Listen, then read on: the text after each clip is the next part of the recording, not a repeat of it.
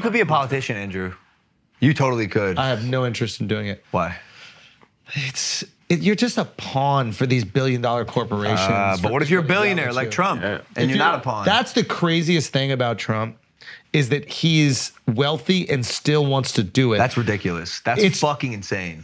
It's ridiculous, or this is going to sound crazy and it's going to get clipped, blah, blah, blah. I don't give a fuck. It's crazy, or he's somebody who's going, ugh, this is going to shit. He's either, I need power. I have all the money in the world. Money's boring. I want power. So he's just going to get the power. Or I have all the money in the world. I have all the power in the world because I tell these politicians what to do anyway. And I genuinely think the wrong people are in charge, and I'll do something about it. Because there's no reason you would have all the money in the world. Yeah, but that's so noble. That's so noble. Why the fuck would you do that? Most likely the first one. It's most likely the first one. I'm bored. I want power now. Exactly. Yeah, bro. I mean, let's be honest. Who would subject themselves to that type of shit? Yeah, it sucks. Being in that position has got to be the most horrible thing on the planet. Yeah. That's horrible. So here's the question. You got all the fame that you've ever wanted, right? Me? Yeah. There's no more fame you could get. You fought Floyd, that's it. You reached it. He can go up. You could go up you could fluctuate. You can't just sustain. Everybody can't just sustain. Tom Cruise, the most famous person in the world, when Maverick comes out, and then nobody talks about him 6 months later. So it just goes up and down. You felt the top, right? Yeah, okay. I'm not trying to fluff. I'm just saying that you felt it, right? Is it after you go, okay, I felt the top, are you motivated by money now? Because you're like, all right, I already got all the fame and it doesn't make me feel any different. Let me see if all the money in the world makes me different. Make me feel different. At one point I was motivated by goals. Goals really. But have those goals shifted to financial ones? No, I just want to be happy and do what I love. Which is? I guess the answer would always just come back to entertain. And create. Create is very important because the bar for entertaining is getting very low. Which is why I'm good at what I do. See, this is the thing that and that's why I sometimes I'll reference the 99 Originals thing. Like I was like, oh, he's making art.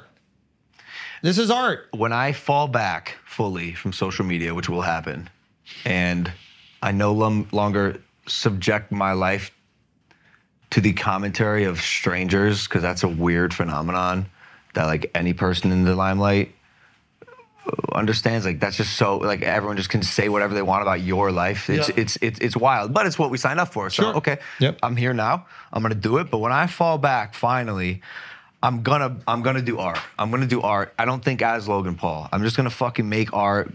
And the 99 Originals was art. Thanks, bro. I love that project, and I'll be back.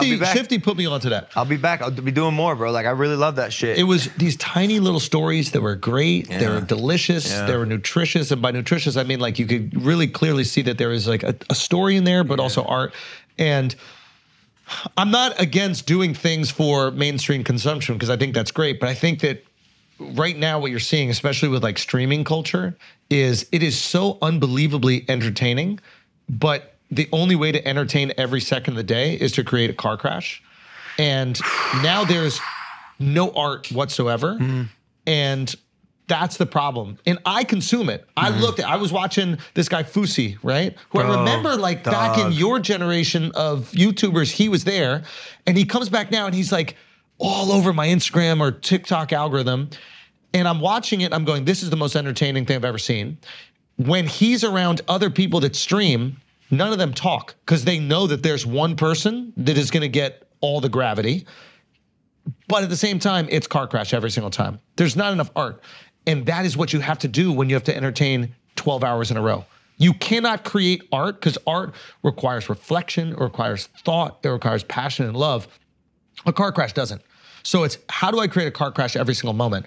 And my concern is that there are people who started their careers with real art and they were beautiful creators that now are part of the streaming economy and have gone to an addiction of attention and completely disregarded their artistic side, which they fucking had. And they were beautiful creators.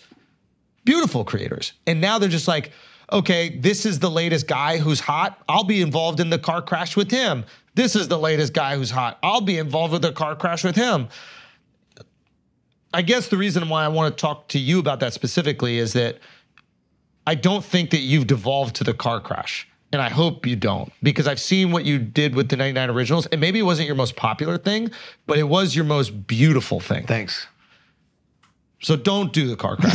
Thanks. And what do you feel about it? I feel my life is a car crash. Like I am the car crash. But boxing is art.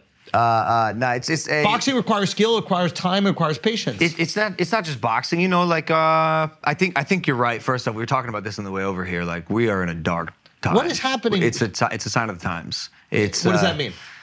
I think in the age of media, everything is so oversaturated now. Humans are wired to be attracted to and pay attention to negativity for some reason, more than positivity. We like seeing biological response. We like seeing things get fucked up. Yeah. We like seeing things collapse. It's weird to be like, you ever be with someone in the morning who's like, dude, how fucking are you, bro? Good morning, man. Like, shut the fuck up, bro. Like, shoot, that positivity and being too much, being about it,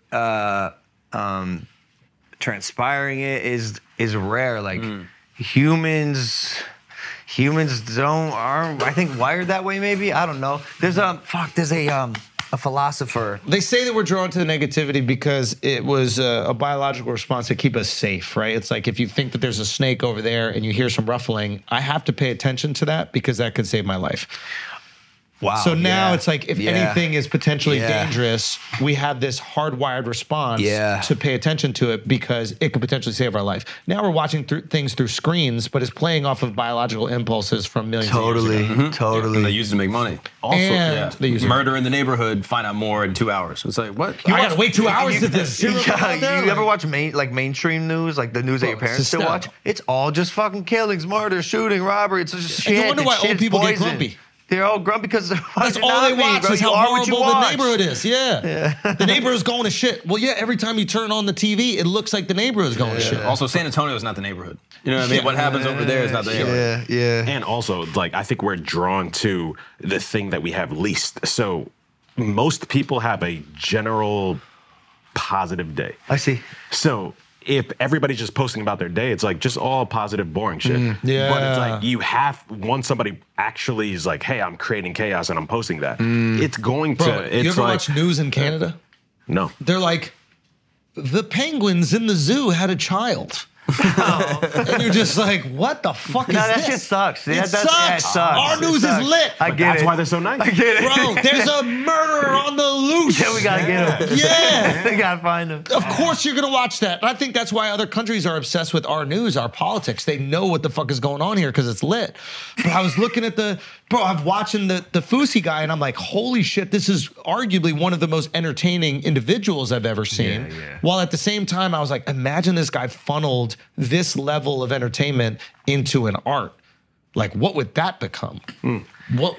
And it'd be less profitable. It'd be less profitable, but I think that you would have salvation in it because at the end of the day, you'd go, oh, wow, I'm really proud of what I put out, despite people enjoying it. And then when people enjoy it, it's the icing on the cake. Like, I imagine, you tell me if I'm wrong, when somebody talked to you about the 99 Originals and was like, yo, that shit was more, does that feel better than a vlog that you put out? 100%. Because you're proud as fuck That's about my heart, soul creation from my being. Like, that project, my most proud project in my life. Like Kevin, find your art, man. Kevin, my videographer / little bro / roommate, shot the whole project. It was Beautiful. with me those whole 99 days. He's like, dude, I watched the trailer the other day and I started crying. Like that whole journey was so transformative and like. Find your art and lean into it and get addicted to that. Once you have the money to be addicted to your art, lean into that. If you have money and you're still addicted to the attention, your life is going to be miserable, 100% guaranteed. But it's a leap. It's a leap, and that's scary for a lot of people. Maybe. Like that car crash, bro. You know how easy it is to get in your car and run into a fucking wall versus sitting down, brainstorming, trying to come up with all these ideas, actually executing them to perfection, taking the time to do it. Like, it just... It's not as But then the boxing, because you asked this earlier, like, why get back into the boxing? Because that's just... But I see boxing as art. There is an art, but what they're doing, no offense, it's not like, hey, we are elite boxers. We're when just two, like, hey, when we're two good Instagram boxers. bitches are fighting, that's a car crash. No bullshit. What I've seen Jake go from He's why I say Jake. No, I'm being dead ass. Like when I saw him go from his first fight to what he's doing now. Phenomenal. It's phenomenal. Yeah. So I'm like, wow, this guy's taking the art seriously. Yeah, yeah. And it's like, it's a beautiful thing to fucking see somebody put that type of dedication into their craft. Yeah. So I don't look at it as car crash. Even what I've seen with some of the fucking. Give me some buzzwords or something. No, not even buzzwords. There's what's help the face? UFC fighter. No, not Sean. But shout out to fucking Sean. Yeah, Sean Unbelievable, O'Malley. bro. He's the best. Unfucking believable. The best. I can't believe I'm blanking. No, come on on, this right bro. now. Come on, who? Just like, what do you do? Stylebender, Izzy. Stylebender, Izzy. No, Cowboy. whatever. It's going to come to me. But my point is seeing somebody dedicate themselves to a craft and an art is a beautiful thing, and especially when you see the execution of that craft. I love that. I agree. We are drawn to a fight because we're human beings, and if there's a fight anywhere, we're going to watch it.